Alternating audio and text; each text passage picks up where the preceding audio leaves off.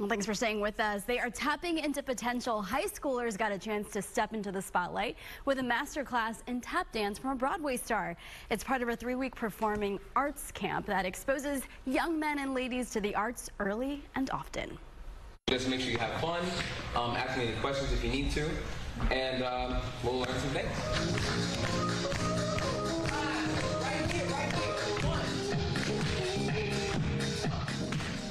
Nice. Head of the class was Funny Girl's Izaiah Harris. The off-Broadway show is on tour and playing at the Academy of Music for the next 2 weeks. Harris started with the basics of tap before getting into some more intermediate level routines. He says teaching the class was a way to give back to budding performers.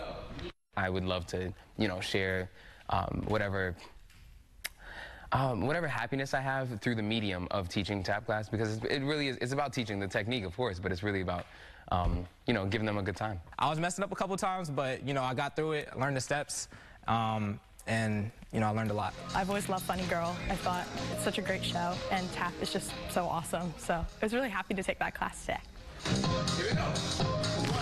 Listen, tap can be hard sometimes. The camp is part of the Philadelphia Orchestra and Ensemble Arts High School Summer Arts Session. That program is a free 3-week program that focuses on singing, acting, and also dancing, as you saw with the tap. I know. So. It's hard not to be happy when you watch people do Can you tap? No, yeah. that's why I just tried to. I was like, I'm not doing that.